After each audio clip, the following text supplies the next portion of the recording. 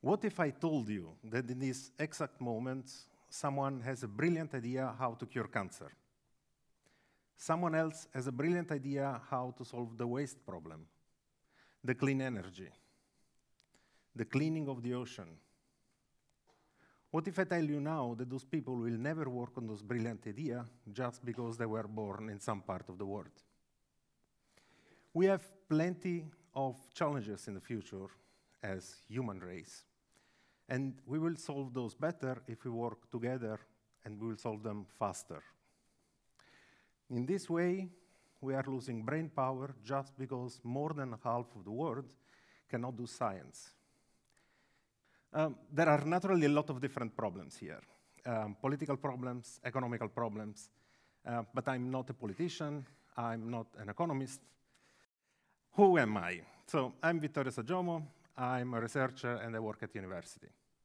In the next few minutes, I will tell you why, in my opinion, as a scientist, we are not doing enough to solve this problem.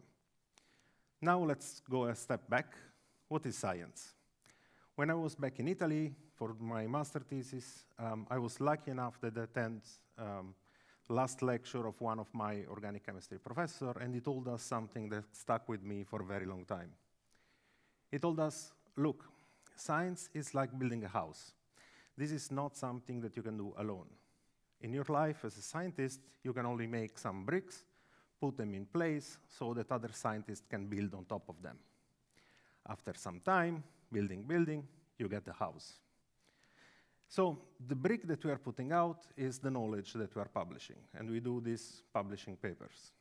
So hypothetically, in a perfect world, this research should be open, meaning that everyone can read it for free, should be accessible, meaning that as many people as possible can do it. So if I'm using a machine that it's very expensive, not that many people can reproduce my experiment. If I'm using something very cheap, then many people can reproduce it. So my science is already more accessible. And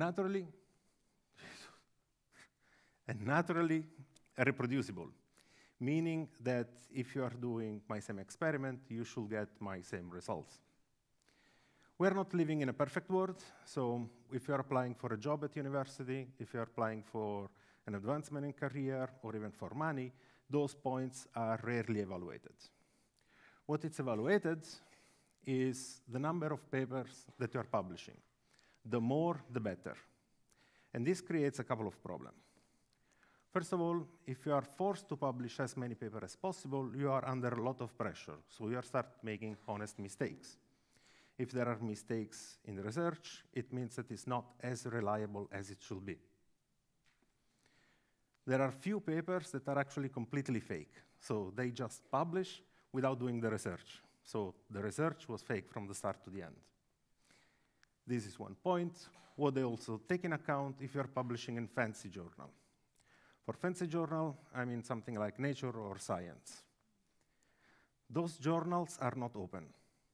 I need to pay 10,000 euro for making my research open so that everyone can read it. Otherwise, the reader needs to pay 50 euro for reading my research. If I publish the exact same research on an open journal, my evaluation will be lower. Remember, it's the same research. So it means that actually the journal where I publish is more important than the research that I did. Another point of those journals is that sometimes they don't give you the instruction for reproducing the experiment. And I'm going to repeat this. They don't give you the instruction for repeating the experiment. It's like going to IKEA, buying your furniture, coming back home, opening the package. There are no instructions.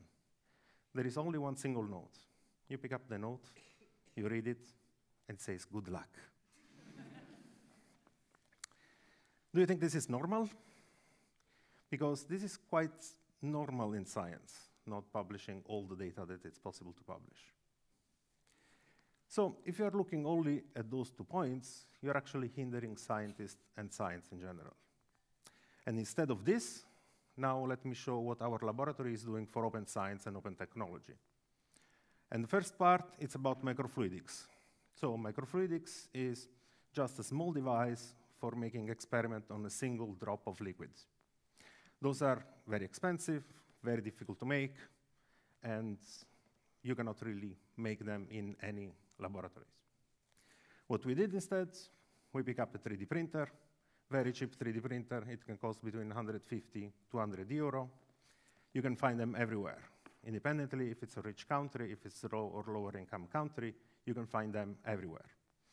We pick up this printer, we pick up a little bit of nail polish, and we can manage to have beautiful microfluidic device. Those, now you can make them at home. They cost a few cents. They are made of this plastic, and they are practically indestructible. Then, if you can find it, you can keep it. They are cheap. Then, we still have another problem, is how to move the liquid inside those microfluidics. Usually, they use syringe pumps. Those syringe pumps are just devices that push a syringe for moving a liquid inside. A single one, the cheapest that you can find, costs 500 euro. We did something else. We say, let's pick up the same 3D printer, destroy it, which doesn't make any sense now, and with the part of the 3D printer, we can make 3 syringe pumps. Now, with a single 3D printer, you can have all of this. This research now is open technology because other people can build on top of it and making even new innovation on top of it, independently if your laboratory is rich or not. You can literally do those experiments at home. Another thing that we did last year was during the coronavirus and was about testing for the coronavirus. The best test that you can have is detecting the nucleic acids of the virus. For doing that, you need to use this machine. This machine, the cheapest that you can find, costs 8,000 euro. It's difficult to operate, and it's expensive. We can do better. Imagine, instead of using this machine, you just have your test, you put it in a coffee pot, you put it in boiling water, and 20 minutes later, you have your test. Now, stop imagining it, because this is exactly what we did. So this is the coffee capsule. Inside, there is some wax that keeps the temperature constant. This costs less than 1 euro, and is as good as a machine that costs 8,000 euro. You can reuse it, so you don't throw it away.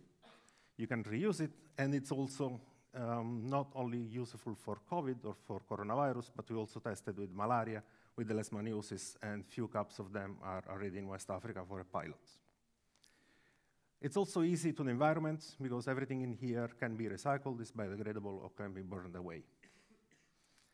Now, all of those things are open science. We spend a lot of time in putting all the blueprints online, everything for free. A lot of time in making the guides, step-by-step guides, so people can reproduce it, how to use it, and so on. And we really spend a lot of time on that. All of those time is not rewarded. So we did it because this is the right thing to do. Now, the thing that bothered me most is that this assessment was not pushed on us. We, as a scientist, a couple of generations ago, decided this was a good way to assess research. Now we know that this is not the case, and if we want, we can change it. Because remember, innovation is useless if only few people can use it. So let's get together, let's work together, change the assessment for having a better science and a more inclusive science. Thank you.